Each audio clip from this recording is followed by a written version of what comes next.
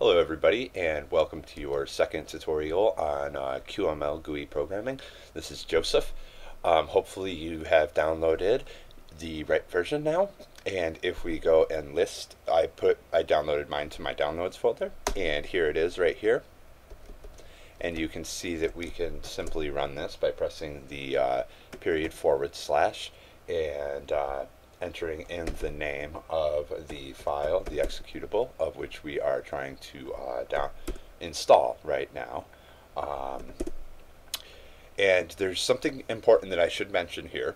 If you want to install this system-wide, okay, you're going to have to run it with sudo. But I don't recommend that at this point yet.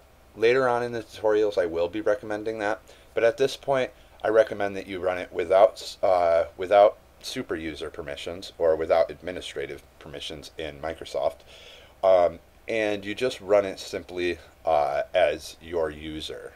In this case my user is Joseph, as you can see there. And so we press enter and we will be greeted by the setup wizard. This is very simple to do. We press next. We specify where we want to install this, and I'm going to put RC after it because it is Qt 5.1-RC, and we press next. Now here is also something that I should mention. We can pick what we want to install. We can pick all of them, and that's what we're going to do for this tutorial. But you'll notice later on in our tutorials that we might want to have more than just one Qt version, and that's okay. When we install it like that, we'll just not be installing the tools. But for this one, we're going to select it all because we're just getting started out, and we're going to press next. We're going to click on the LGPL agreement, and we're going to read the whole entire thing, and we're going to go through it, and then we're going to click on the thing that says we have read this. And of course I've read that the LGPL about 50 million times in my life. And now we press next. We're going to press show details to see what we're installing, and we press install.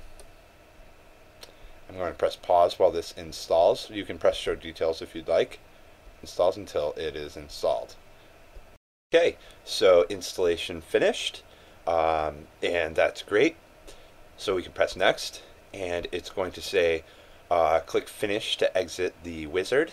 And you can click to launch QtCreator and to launch the README. I highly suggest launching both of them and making sure that you read the README. But for this purpose, I'm only going to launch QtCreator. We press finish.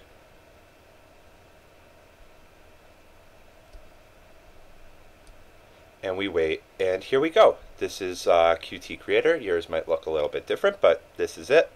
Yours will probably be looking like this. And congratulations, you've now installed Qt and QtCreator, its IDE.